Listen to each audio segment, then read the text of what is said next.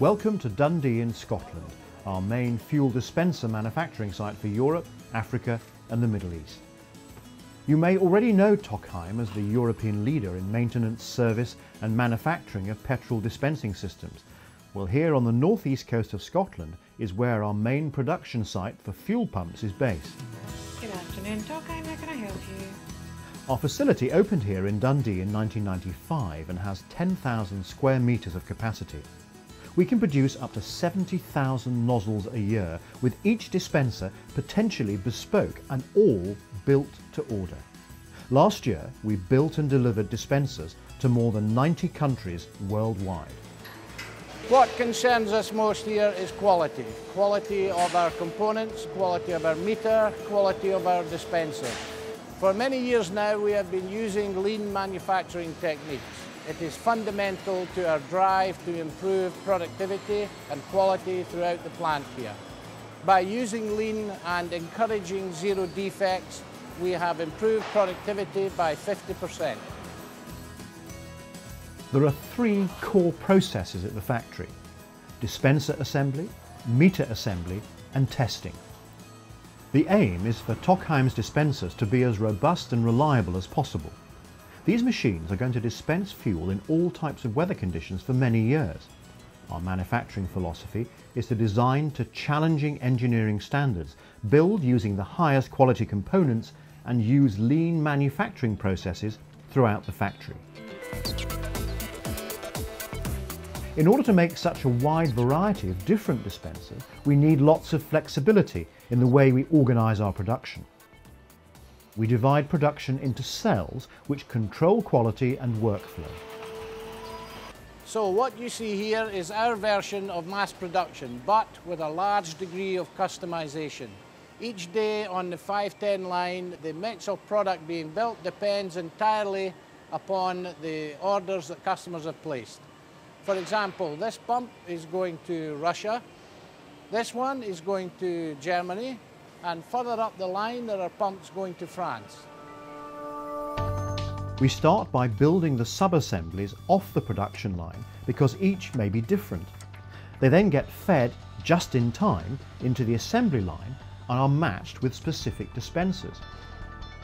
The dispenser assembly lines are divided into production cells, adding a different part of the build, for example hydraulics, wiring, pre-test cladding and finishing. Each has 10 to 15 experienced operators. The dispenser gets built as it moves through successive cells, with each team performing a quality control against a checklist before accepting the dispenser. The quality walls keep our standards high. The meter is effectively the heart of the dispenser and must accurately measure the quantity of fuel delivered to the end user. Our latest generation meter, the TQM, is designed and produced to such a high standard it delivers negligible drift over time. The TQM piston system has proven in 12 million litre tests to be at least as accurate as a spindle meter and has passed extended life and field testing with flying colours. The meter is built offline initially as a series of sub-assemblies which are fed into the final assembly conveyor. Each meter operator is trained in all parts of the job and operates flexibly, working to the requirements of the line. The meters are tested and calibrated on a fully automated test machine which issues a unique serial number and records the test data for each meter in a database for future reference.